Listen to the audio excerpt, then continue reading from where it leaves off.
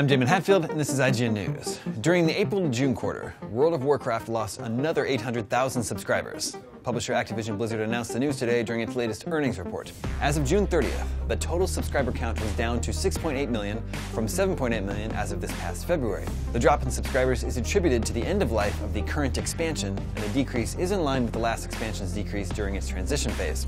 Despite the slip in subscribers, Blizzard says that revenues for World of Warcraft are up, thanks to over 1.5 million pre-orders of the upcoming Warlords of Draenor expansion. The release date for the new expansion has not been announced, but it will be very soon. For all your gaming news, stay tuned IGN.